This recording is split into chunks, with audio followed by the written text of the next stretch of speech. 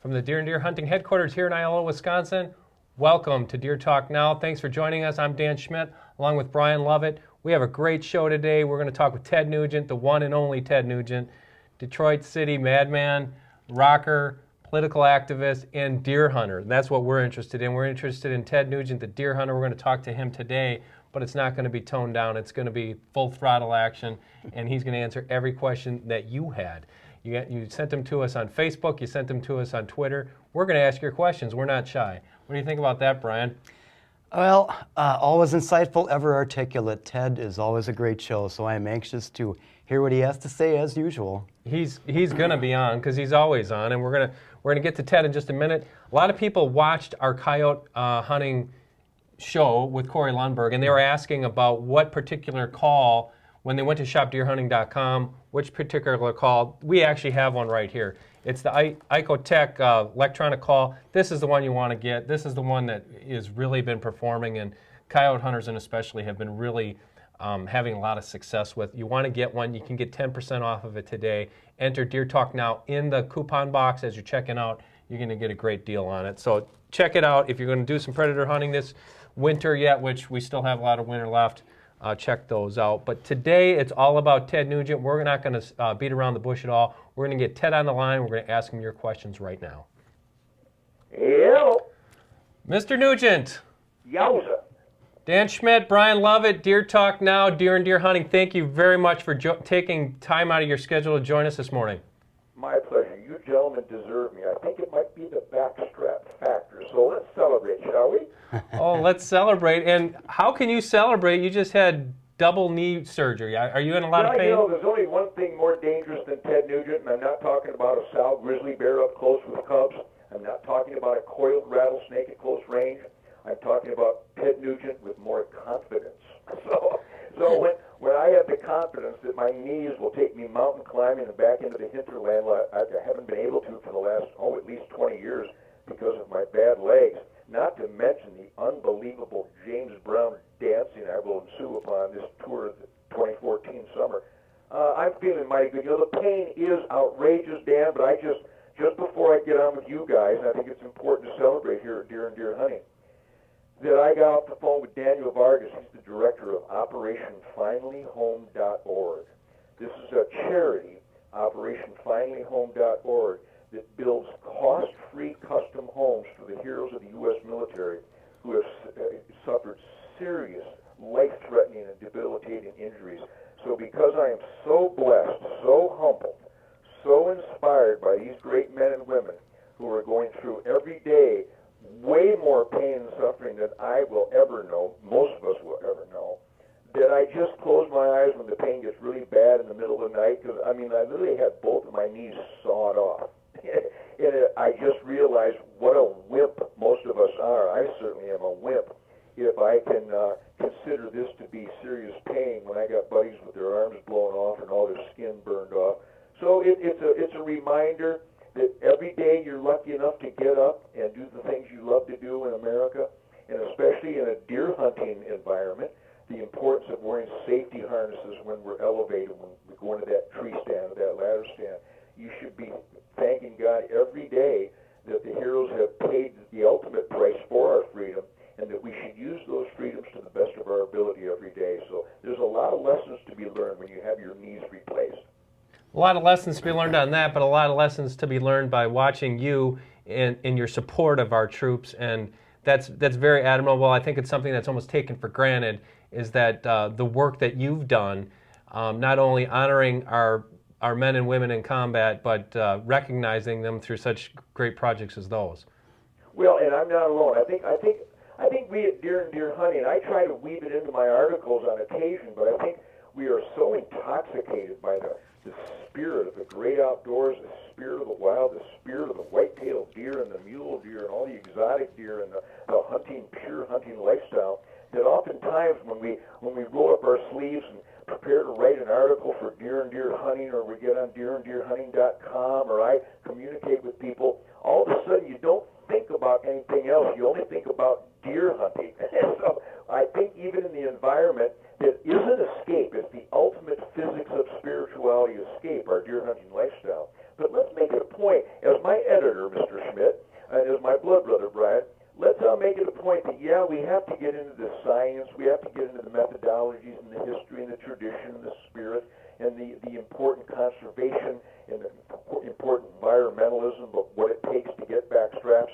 But I think we should always remember that freedom is not free. And without diluting or reducing the impact of our deer hunting communication, I think we should probably, as often as possible, give a nod to our fellow deer hunters in the military, because I'm going to tell you, in my travels and experiences with all these charities, somewhere in the neighborhood of 90+% of military heroes are deer hunters. And those that aren't deer hunters that I've taken deer hunting become deer hunters. So it is a universal instinct that touches all of us. So I appreciate everybody that does everything to pay back and say thank you to the heroes of the military, because freedom is not free. Absolutely. And, if people are watching this, they haven't seen this, we are blessed and lucky to have Ted Nugent in every issue of Deer and Deer Hunting. You can get a subscription to Deer and Deer Hunting for $19. I don't think you can buy coffee for 2 days for that. And online as well. And online. You can get it on your digital tablets. You can also read his exclusive blog at deeranddeerhunting.com. Like I said, we're lucky to have you on as one of our members, Ted. Let's get to it right away. We fielded questions for the past 2 hours. I can't even print off the amount of questions that we've gotten from Facebook, Twitter, and on our website. The first one, Ted, is there a crusade to end sport hunting in America? Yes, absolutely. Well, and that's another honest acknowledgement that while we're intoxicated by our love for the hunt, while we're having wonderful, the epitome of quality family time at the range and at deer camp and in scouting and putting in food plots, all the things that consume our deer hunting obsessions. We really do obsess. We love it because we are all created to utilize and manage and maximize and optimize God's creation of renewability. We can go in more detail about those items at another time, but yes, the Humane Society of the United States literally are successful in banning lion hunting, which takes lion hunting from Californians out of the asset column into the liability column.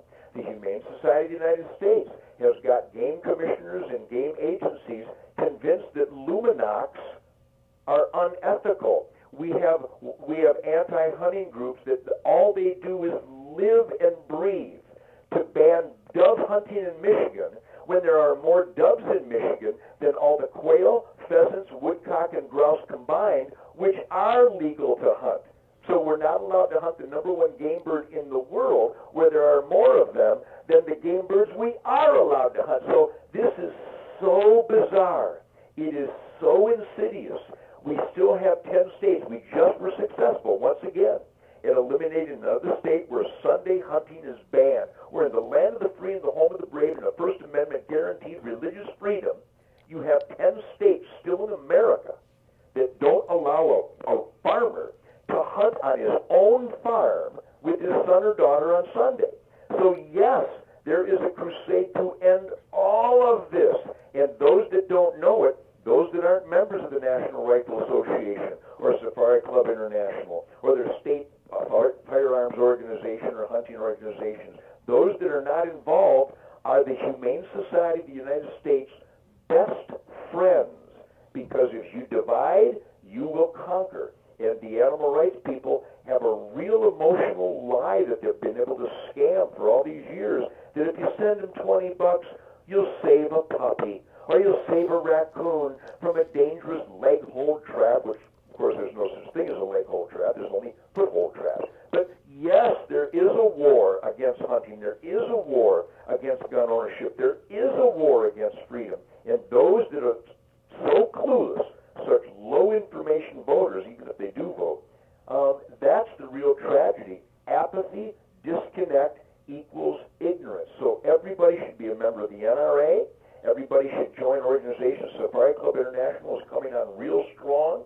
There's a lot of great organizations out there, but #1, Dan and Brian, increase and make more effective your constant communication with your senators, your congressmen, your representatives, your governors, your mayors. Make sure that the deer in an urban a liability because you take tax dollars to hire sharpshooters when there's plenty of bow hunters around that would utilize this precious resource with responsibility, share it with soup kitchens, homeless shelters, et cetera, et cetera, et cetera. So that's a long answer, which is typical for me, but it's very involved, it's very detailed. So the answer is absolutely. And Dan, Brian, that question even exists is an acknowledgement and an indictment that so many people are clueless of this culture war that would end all the things that we take for granted because hunting is perfect, self-defense is perfect, and there are insidious organizations and forces that would ban all these perfect things in an instant if they could. Very well said, Ted. The next question comes to us from Christopher Sargent, and it's kind of along the same lines, but he asks, what can I do to help keep our guns safe? Well, obviously, I got to tell you, Dan and Brian, I travel all over. In fact, I think it's important here, if I may insert this answer to that question. Number one, thank you for allowing me to do this at Deer Talk. Thank you, everybody out there who is engaged and communicate. Thank you for all the wonderful support from my D&DHunting.com blogs and my Deer and Deer Hunting magazine writings. But even as I had my knees replaced, the doctor's a bow hunter. The nurse is a bow hunter.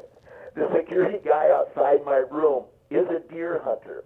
The gal coming in with the medicines, her whole family, it's all about deer hunting everywhere I go. I didn't run into one soul in the last week. I had my knees replaced 1 week ago. And I'm laying here in bed right now with 2 big ice packs on my knees. It's really adorable. Virtually immobilized. I can only get around on a walker temporarily every day for my therapy. But that question is another indication that what we celebrate at Deer and Deer Hunting is universal. It's everywhere out there.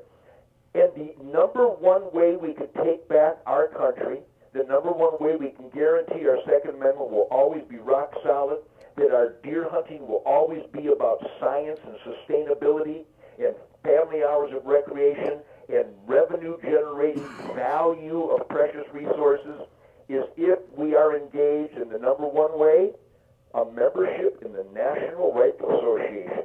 Anybody that's not a member, I really humbly beseech you, join the NRA immediately. Get everybody you know to join the NRA. You know, we have sunrise safaris, Dan and Brian, where we book hunts all around the country, and I guide and outfit a bunch of hunts every year. You know, you're not even allowed to go on a hunt with me if you're not a member of the NRA. You can't be in my band if you're not a member of the NRA. I probably didn't say it before the surgery, but I probably should have told someone that you can't replace my knees unless you're a member of the NRA. But luckily, everywhere I go, everybody is a member of the NRA. But we need to expand that. And our friends at school and church, the workplace, at deer camp, the bowling alley, the barbecue, no matter where we are, being a member of the NRA, believe me, I talk to politicians every day. The NRA membership is the indicator of whether they should stand up for our Second Amendment rights or not. So more members of the NRA is a more guarantee that our elected officials will make sure that wildlife is ours in the asset column and that we have the right to keep and bear arms. And again, the Second Amendment does not exist for deer rifles. The Second Amendment has absolutely nothing to do with deer hunting or hunting of any kind. The Second Amendment is about free people never being forced into unarmed helplessness. I hope everybody gets that. I hope everybody is a member of the NRA and signs up everybody they know. Even gifts, give away gifts of membership. I do it 100 times a year. It's a great cause, and I mean, I personally agree with you. I think that it's not only worthwhile, but this is where we're gonna take this topic to another level, Ted. And I said when I posted this to Facebook, as you know, Facebook brings out every color of every fabric of our society and every walk of life, I guess I should say. And I said, you want to ask a non-complimentary question? Go ahead. And here's the first one, and it comes from Max Kulik. And Max says, Ted, Does it bother your conscience in the least bit that you use your celebrity persona to push your own selfish agendas? No, it doesn't at all. In fact, I'm convinced that this experiment, self-government, is a decree from God. I really do. I believe that our founding fathers were touched by divine intervention, because I don't believe that God believed in emperors or kings or despots or dictators. And so the experiment, self-government, was a break from slavery. The creation of the United States of America, were people leaving Europe and Britain and the tyranny of King George to live what they knew in their hearts and souls to be a free life. And an experiment in self-government is outlined with the self-evident truth that we find in the Bill of Rights, the Constitution, the Declaration of Independence, and in our own heart and soul, that we know we have the right to utilize God's precious resources. And as a member, as a participating member of this experiment, self-government, I am convinced our founding fathers wanted us to all remain engaged. They wanted us to voice our opinions at school, at church, at the town hall meeting, to our elected officials, in the media. The media is even referenced in the First Amendment. And so, no, not only don't I feel guilty using whatever resources I possibly have to further the agenda of the vast majority of caring, thinking, conscientious, educated, giving American families, but I feel an embarrassment for those that don't. I actually have people tell me to just shut up and play guitar. We don't want to hear about your politics. And I go, well, Achtung, baby. I mean, because there's already places like that where you're not allowed to speak up, and it's called Cuba. And it's places where there's still communism, and there's still dictators, and there's still tyranny and slavery. So, no, I feel I could not be more proud. I wish, I'm going to read you a letter. Dan, Brian, would you indulge me a moment? I think this might be the most powerful statement that you and I could possibly research and provide at Deer Talk. Do we have any commercial breaks that we have to take? Do I have to be cognizant of a breakdown shortly? Absolutely not. We're letting you go as long as you want to go. Dan, Brian, my fellow deer hunting blood brothers, I just got a pile of mail, and I do this every day, but I'm going to read you off the cuff a letter dated February 25th. Now, the reason it's 10 days old is because I went in for surgery, and it was piling up a little bit. Because you know, Dan, I'm pretty quick. When you email me or text me, I'm probably the quickest responder Instant. I've ever experienced. Am I right in that? Instant, yes. Yes, and I'm busier than all of you. But my point is I really, really care. And this would be the ultimate answer to Matt, or Max, whatever his name was. Max, yes. This is a letter I received just in the mail while I was in the hospital, dated February 25, 2014. Dear Ted, and by the way, this isn't isolated. I get these all the time. Dear Ted, I am a 65-year-old Vietnam veteran who flew Cobra gunships to the 334th Aerial Weapons Company in 69 and 70. Our call signs were the Playboys, Raiders, and Dragons. Every mission we flew was in support of American troops in combat with enemy forces. We saved a hell of a lot of American lives, killed lots of the enemy, and got our asses shot off. I am currently a 100% disabled veteran due to a broken neck in a crash, survivor of prostate cancer, Agent Orange, and diabetes, Agent Orange. I was drafted at 18 and flying helicopter gunships in Vietnam at the ripe old age of 20. I love my country as well as the band of brothers I served with in that era. My best friends are those I served with and the ones I keep in my heart. When I'm down, I talk to one of them to pull me out of a rut and set me straight. I can count on them for anything, financial, spiritual, or a shoulder to cry on. They are my support group. Although as a group we spent less than 3 years together, there is a bond that will never be broken.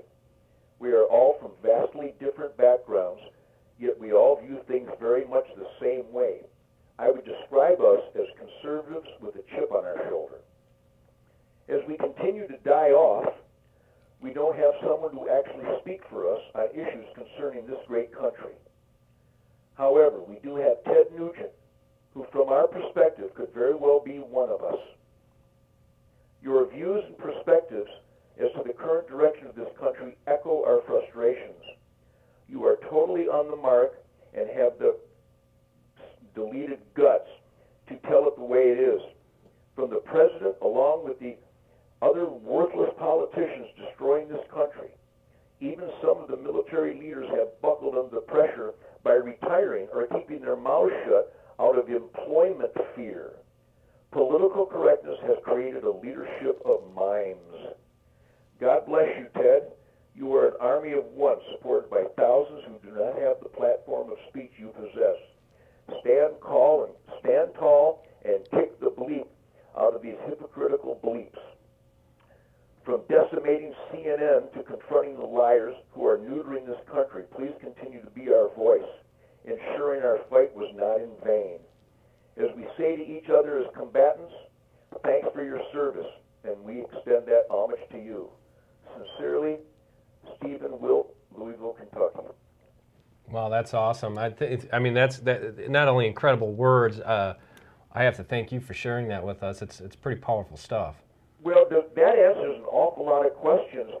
How could I possibly give credence to those that hate me when I've got buddies who were in the war that I did not serve in, who embrace me as one of them, and thank me for saying what I say, how I say it, and on the issues that I speak up on. I don't need any more encouragement than from a letter of and again, we have hundreds of these, Dan.